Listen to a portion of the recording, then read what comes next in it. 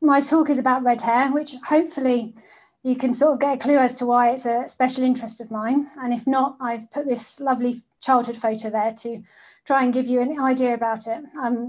So I think this photo sort of captured what it was like to be the redhead that I am, with my dark-haired, dark-eyed brother who tans easily, sort of looking at me. I sort of imagine in that sort of strange way of, who is this red-headed creature? Or maybe he was thinking perhaps, why didn't mum have your haircut? Or maybe thinking, why is it mum's job to have your haircut? But whichever way, it sort of captures the childhood ginger that I was. And when you have something distinctive as a child and something that people see straight away, it becomes a great part of your identity without you even realizing it. So as you go on, you look around yourselves. My whole family has dark hair and dark eyes apart from myself. So looking for other gingers was an important thing for me. So there are quite a few gingers around in the past and the present.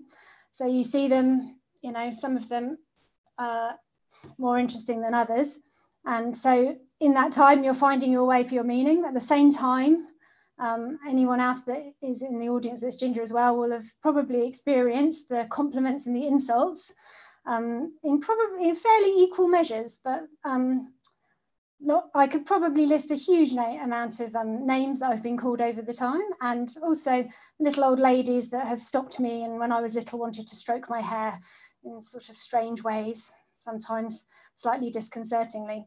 So all of these things build up to give you an idea of who you are, and you can't help but stand out in the crowd. You'd be noticed in a classroom if you're in the sort of 1 or 2 ginger children that are there. So through all this time, I found this idea of my identity as a teenager. I got used to some of the insults and the slightly risque comments continually. And the lovely teenage boy that used to follow my walk to school on the bus and sing the Jasper Carrot theme tune to me every day. So it was quite hard to forget that I was a ginger.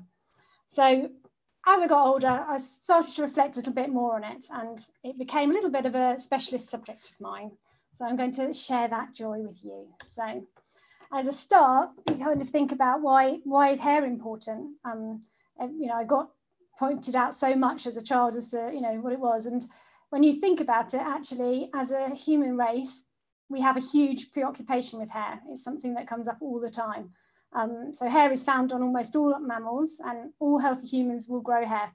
Obviously, I know that there might be some people that are watching that have lost some of that hair as you've got older, but when you're young, you should be able to grow hair, and it's underpins so many things about human belief and everyday life.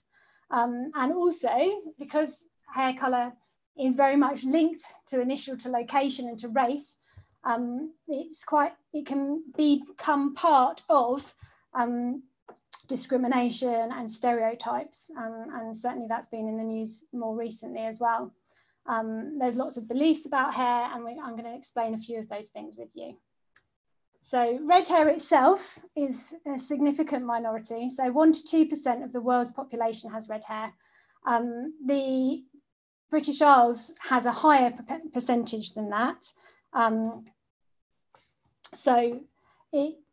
British Isles has sort of, I think, about 4%, and with big pockets in Ireland and in Scotland. So it's got those sort of Celtic links.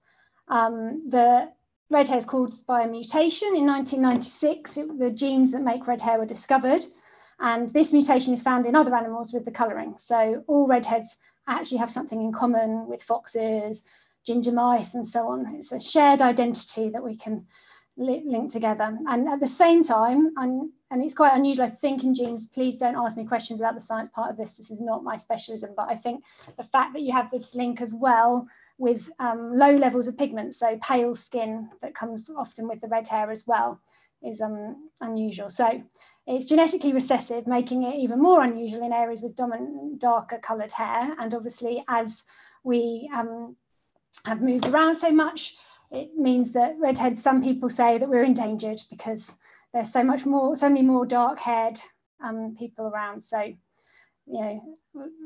redheads have a responsibility perhaps to get out there and spread their genes around a little bit more.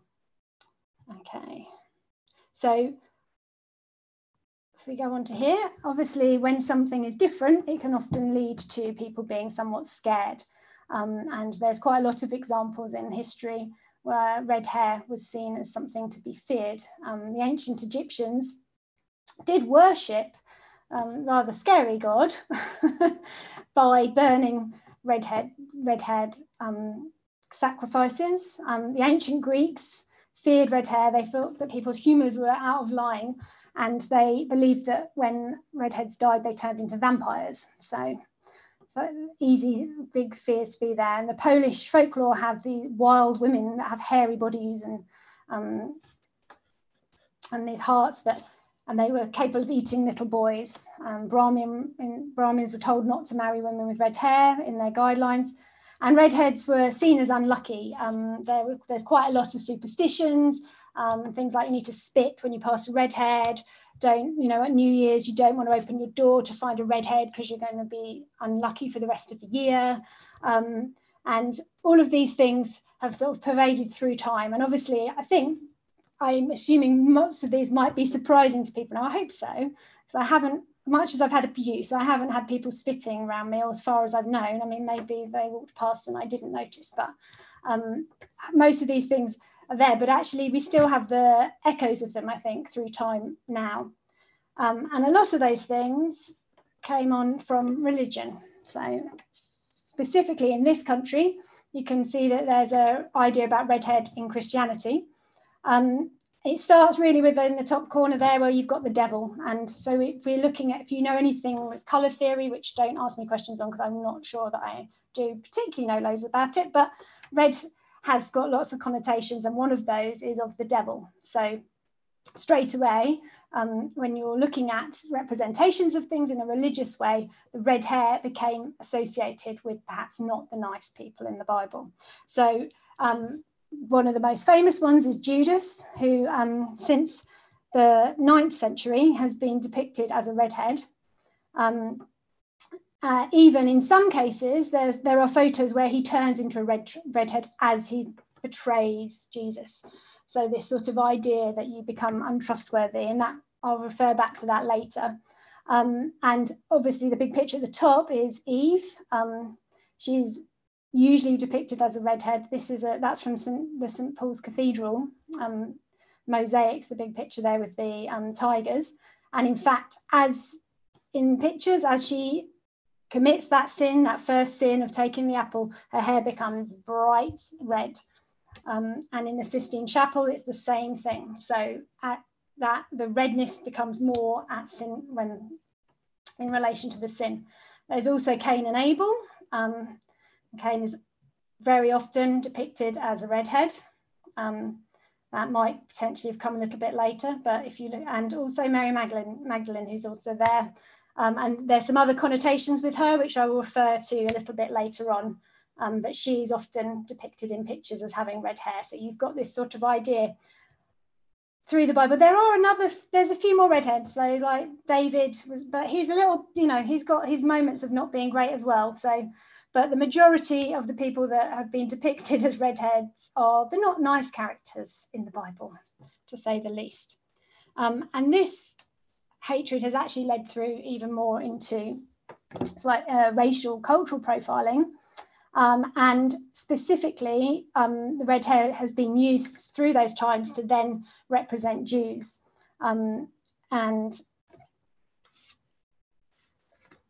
So this was used in the Shylock character in Merchant of Venice, where traditionally, I think this has now stopped, but it was for a very long time, Shylock wore a ginger wig, and that was used to represent Jews. But this was like a shorthand anyway at that time for Jewish characters. At the time when Shakespeare was writing, the Jews had been driven out of London, so most people hadn't come in contact with Jews. So it became like a shorthand. They would make Jewish characters wear a wig, and then if you actually look further on, this had some sort of roots in morality plays where the redheads were sort of seen as Jewish and then therefore diabolical and soldiers of the Antichrist. And then we get this link back again to the devil. So Dickens then carries this on. So we've got the character of Fagin, Jewish, ginger in the description. And Dickens also isn't very complimentary about Uriah Heep, who has hardly any eyebrows and no eyelashes, but that's not perhaps the Jewish link to it. But you can see that these ideas have been perpetuated through, and this hatred kind of has led on from there. So if we think about hair stereotyping, most of us know these, you know, there's about 1 million jokes about it. I think the blondes have had a fairly hard time in terms of the jokes, but there are assumptions that are made about people from their colours of their hair. So, when you're thinking about it, there's been lots of research done and people make lots of assumptions. There was a research project done in the 70s, which basically said that blondes were the most attractive, redheads were the least attractive. And when they were showing images to people, there were lots of assumptions that were made, and it's carried on since then. So I was going to refer particularly to this text, which is Labelling Theory and the Stigmatization of Red Hair by Heckett and Best. And they use labelling theory to discuss the kind of roles that redheads are known to have. So these include the hot temper, which if you're a redhead, you get used on you all the time. You can't so much as scowl at someone without them blaming your hair for it. Clownish, weirdness. Well, when you're unusual, I guess, you know, if you're in the minority, I guess that weirdness is there anyway. Irishness. I have had someone run through a Japanese bar they were Irish themselves though, to think that they might have met their kindred spirit from home.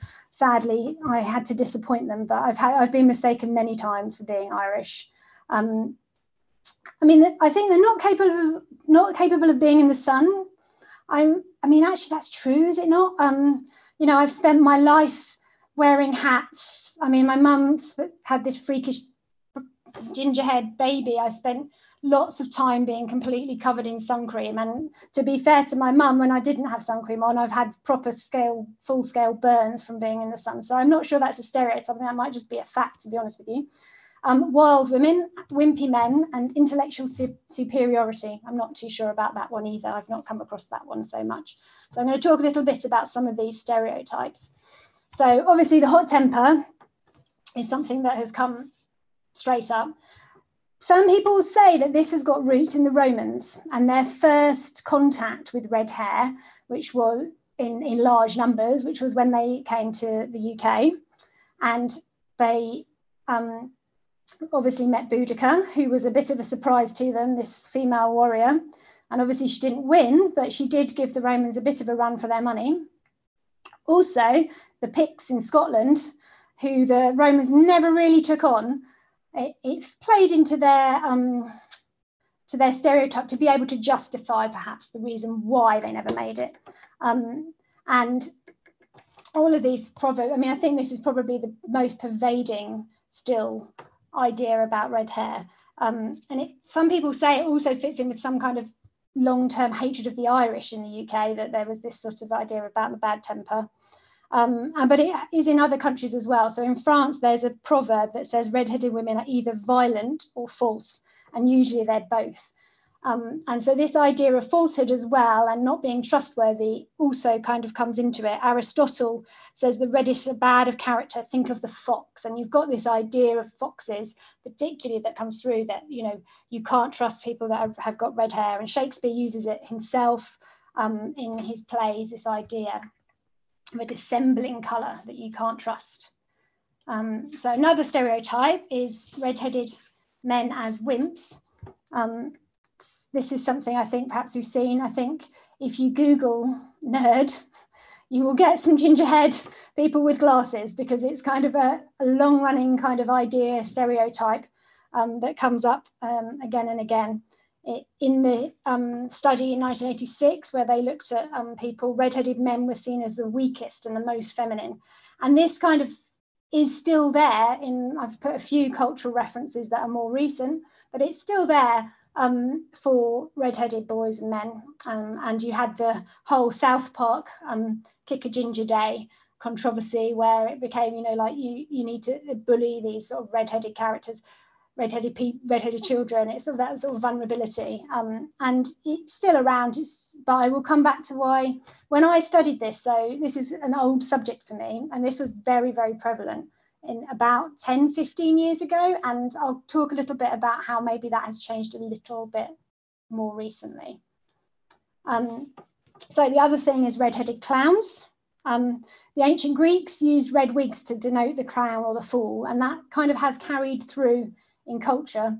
There's a lot of those red-headed clowns, and you know, obviously Ronald McDonald is worldwide there with his bright red hair, but you've also got Bozo the Clown and more recent things. I've never watched the Ginger Clown film, I just found it on Google, but there you go. It's scary and red-headed, fits into many of those stereotypes. I don't know, it doesn't look particularly funny though, so maybe not quite the clown idea. And another stereotype that there is of red-headed women as wild and promiscuous. So if we come back to that idea of colour theory, you've also got this idea of red that pervades everything. You've got the red light district, prostitution, and those kind of things are all rooted with this colour of red. And it feeds in a bit more, so you've still got this idea of hair. Some people say that because hair is something that grows in puberty as well, that you've got this sort of sexual connotation to hair, and then when you feed into that with this idea of red, it doesn't help. In the 19th century, red-headed children, you know, if you had a red-headed child, you weren't just filled with delight because it was seen, if you had a red-headed child, that the mother had had an affair with the devil, or that they had had sex while the woman had her period, which showed a lack of self-control, and therefore this idea of red-headed women being sort of prostitutes or loose women was sort of fed into it. So you've got this Nell Gwyn character, she was red-headed, and there are some cultures where prostitutes would wear red clothing, red wigs, dye their hair red, because all of this stuff fed into this idea that women were wild and promiscuous if they had red hair.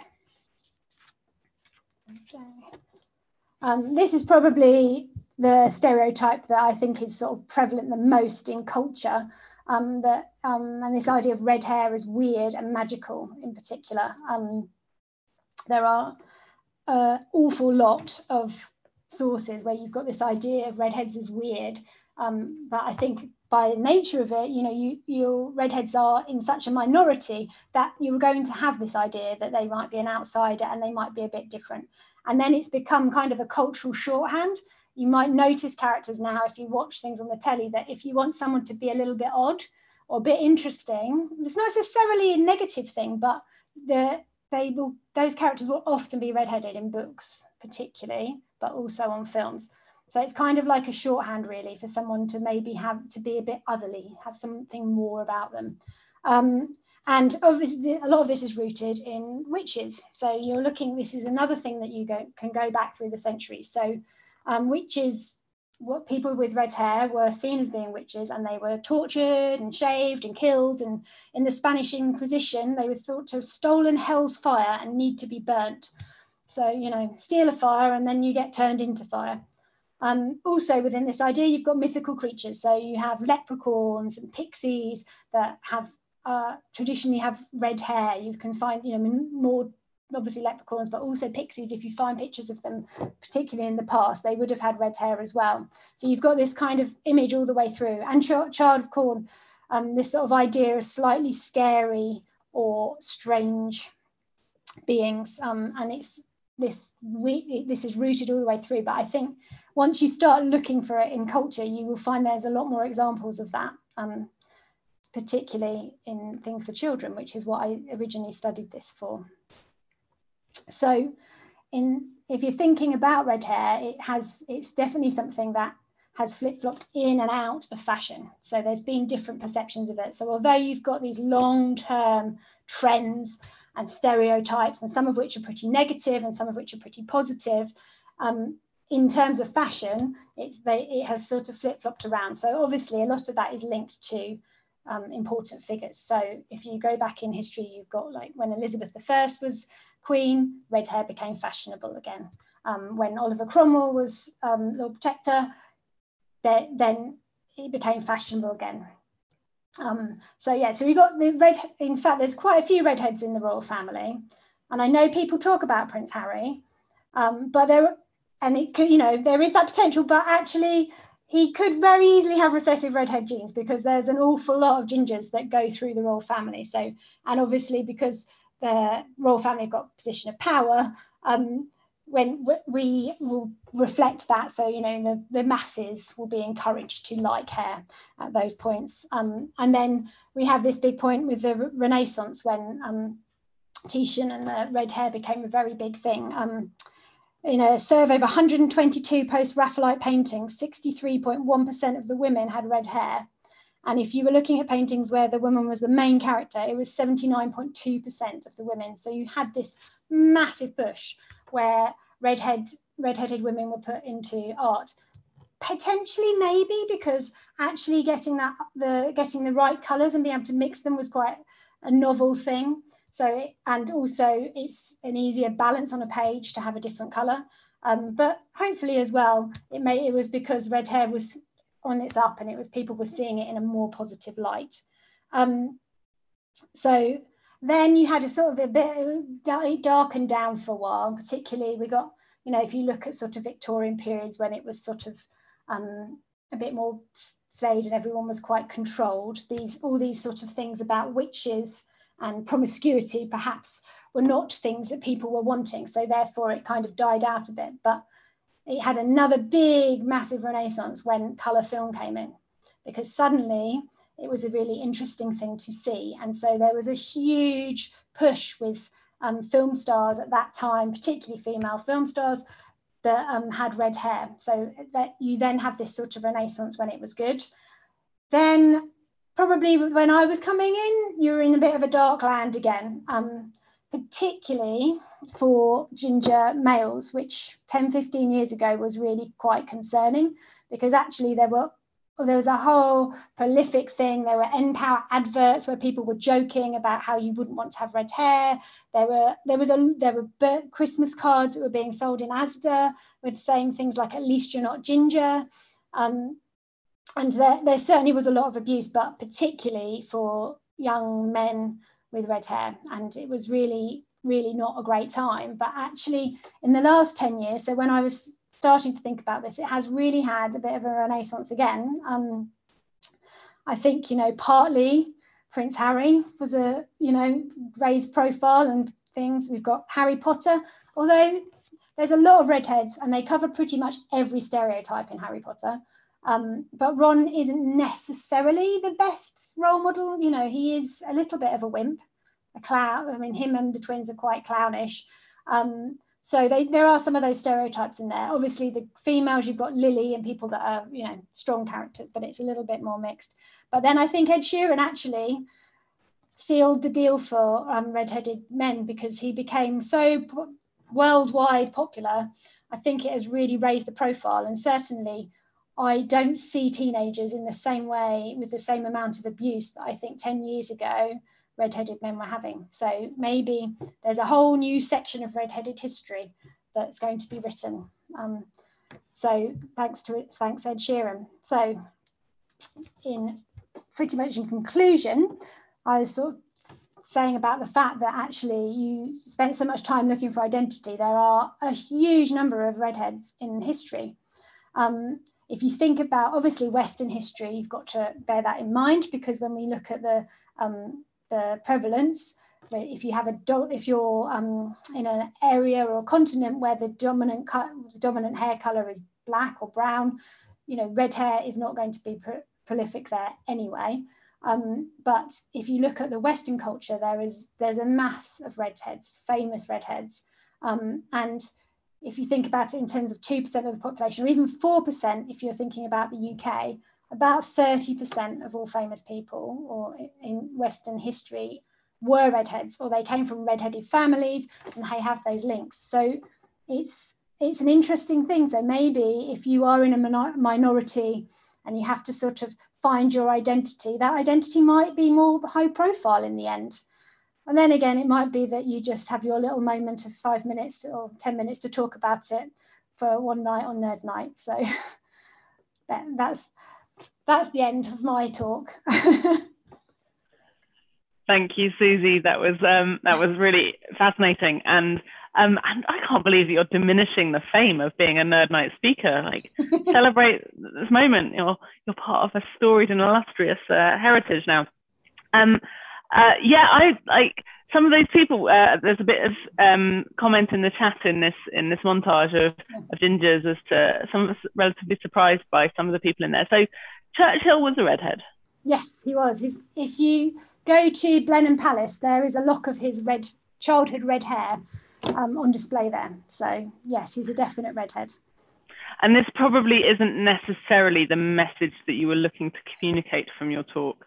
But my brother is very, very ginger. He's my older brother, so maybe it's fine that I was bullying him, punching up. But if I'd known all of those amazing facts about the ways that the redheads used to be persecuted in the past, I mean, I could have bullied him much more effectively. But that probably wasn't what you were looking for in terms of an outcome from your talk. So yes, no, he did have a very tough time. But his son is like a little mini-me of him and is bright ginger and doesn't so far appear to have had the same level of teasing for it. He's really proud that he loves his red hair. Evie, you've been keeping an eye on the WhatsApp chat. Have you got any questions for Susie coming through from that? We have loads of questions, and I will be very, very selfish, and I'll start with one from me. And that is in my native language, which is Czech. We have a specific word for redhead people. So we don't say their hair is red or ginger, or describe it by another word, but there is a word specifically for that. Does that mean we have a higher prevalence, or are we just, is the language richer, or why would that be? Oh, I don't know. To be honest with you, I don't know. I mean, I think that it's an interesting, in Eastern Europe, there are pockets of red hair all over Europe, but the biggest population is in the UK. So, yes. Yeah, I mean, I guess we have that in English, blonde isn't used for many things apart from hair colour, is it? Or ginger is ubiquitous. Anyway, Evie, you have another question. Next question is the same genetic mutation that often leads to freckles and pale skin along with ginger hair, or is that a different genetic trait? Okay, this is a science question, but I believe that it's a different trait, but they go together. So I think the mutations are separate mutations, but someone else might be able to put that in the chat and answer it properly. Another one is, why do some men with dark hair have ginger mustaches and beards? That's interesting because my brother does have a big ginger patch. So I think it is to do with that, presumably carrying the gene, but that is another science question that I will not say that I know the answer to, because I'm sure someone else does, so it would be embarrassing. Next question is, did it used to be more than 2%? In other words, is the trait depleting? Are we getting fewer and fewer people with red hair? So I don't know exactly, because this statistic has been sort of bandied around in recent history, and I'm not sure whether anyone had kept track of that.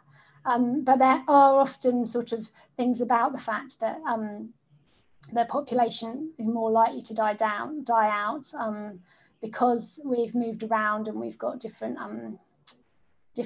hair colours sort of mixing together much more. Certainly, if you look at sort of Scotland and Ireland, where you've got a higher population with red hair, you've got that it's much more stable sort of in terms of that number's stayed the same because there's a lot of people that will be carrying the genes, I should imagine. Next one is Scots and Eastern European Jews seem to have a high incidence of redheads, but are stereotypically seen as communities with dark hair. Is there a correlation?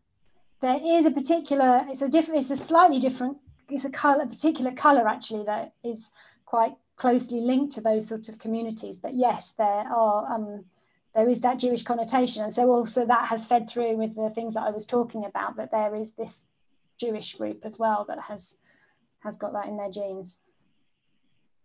Next one is there an official scale for the redness of one's hair? So well, I don't think there's an official one, but I did see someone that had done a science experiment, and they were trying to look at like the grades of it. And I think they did a test where they put light through to see like how much, I don't know, like, it's another science thing, so I don't want to say anything because I know there'll be people that can know more about it. But they did something like that to sort of look at the wave spectrum or something that passed through. But there's no official thing I know. Mostly I think people in this country, it's kind of auburn, ginger, strawberry blonde would be the sort of scale that you go down. And you find yourself, one of the things I found as I've got older, the joy is that you actually start going further down that track. So I'm heading towards strawberry blonde. Someone even sort of called me that the other day. As you, instead of going grey, you just sort of fade away a bit. So I'm fading slightly. Another question is, do gingers have thinner or fewer hair? So there's so many things that are really conflicting about like some of the things you read. I read somewhere that they have ginger hair tends to be fine hair, but you tend to have thicker fine hair. So that was one of the things, but I don't know. So yeah, a lot more of it, but fine hair. There are two questions that have been answered in the chat, but I'll let you weigh in because they're interesting. So if Eve became redheaded when she ate the apple, why aren't we all redheaded?